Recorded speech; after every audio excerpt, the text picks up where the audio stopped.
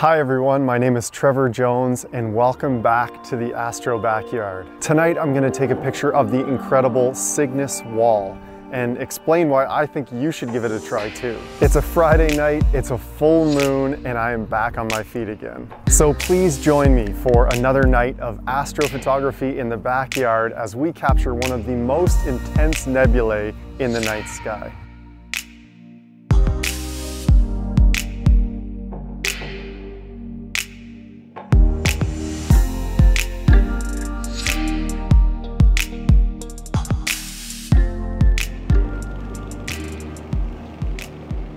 If you have a telescope, any telescope, you should point it towards the Cygnus Wall. It's a bit early to go after this one in May, but it's a summer target and it will be out all night long. You may have heard of the North America Nebula in Cygnus before, and the wall is its most prominent feature. In late spring and early summer, look to the northeast and you should see the bright stars Vega and Deneb. Deneb is the brightest star in Cygnus, and the Cygnus Wall is not far underneath it. If you're looking at this nebula visually through a telescope, it might just look like a lot of stars, especially if you're in the city.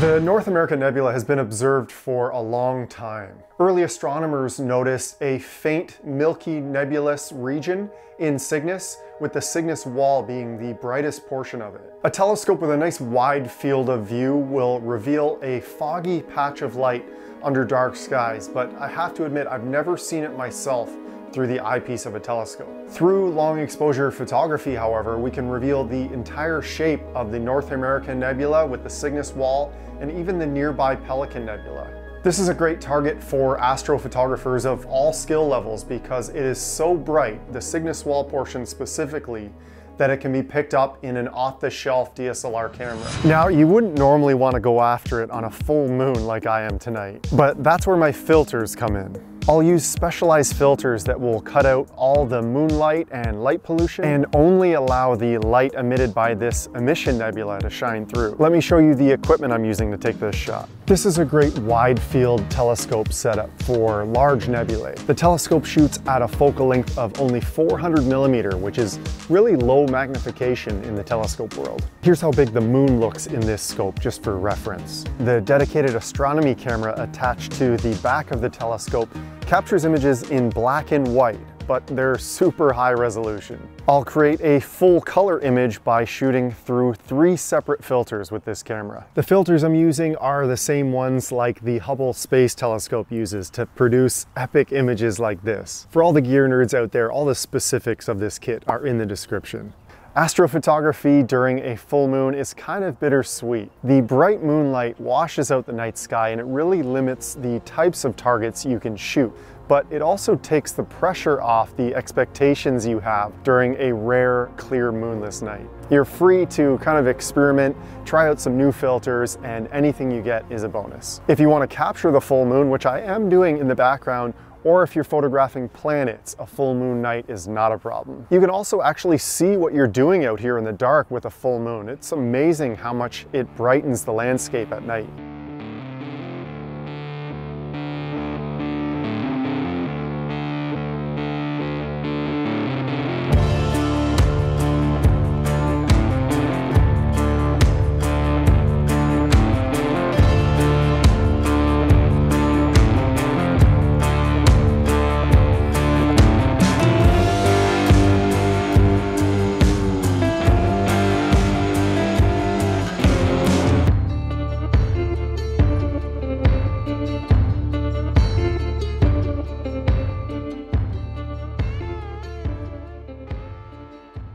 We're coming up to the best time of year for astronomy and using your telescope, whether you're looking through the eyepiece visually or you've got your camera running. The nights are shorter, yes, but they're also warmer and more enjoyable to spend outside. The Milky Way core is coming back, and by June, we're in Nebula Heaven. Some of my favorite early start projects in May are the Crescent Nebula in Cygnus and even the Eagle Nebula in Serpens if you're up late enough.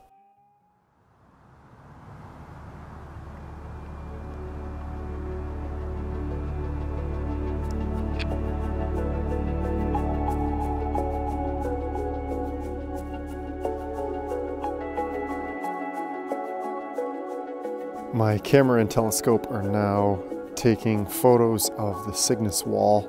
These are 4-minute exposures. What you're seeing is the H-alpha filter right now. Look at that intense hydrogen gas. It looks like we're coming up on the S2 filter in about 7 seconds. But look at the depth and how dynamic this ridge, the Cygnus Wall, looks. Let's see what that S2 looks like.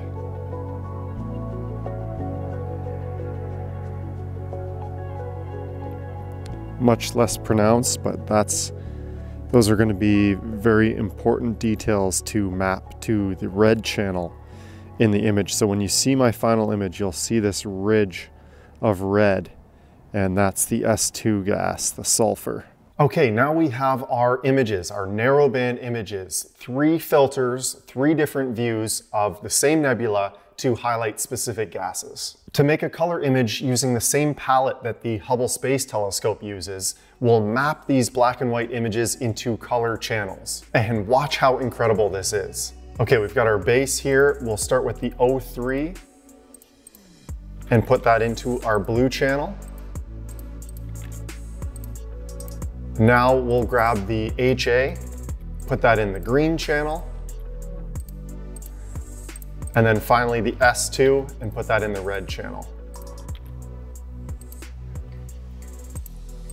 Now if we look at it in RGB, we have this full color image, this false color image that looks nothing how it does in the visible spectrum with the naked eye or even just a broadband photo. But this color mapping using these narrowband filters has a way of creating a really dynamic image that separates those gases. Now that we have our base, it's time for a good old-fashioned AstroBackyard reveal. On April 10th, I fell hard. It was one of those fluke things. Long story short, I ended up in the ER with broken ribs and a punctured lung. Being taken out like that was awful. The worst part was feeling like I let you guys down, just not being here. So I have some advice for you guys. Don't take your health or the activities that make you happy for granted. If you've been dragging your feet about astrophotography this year, get out there when you can. You only get so many chances.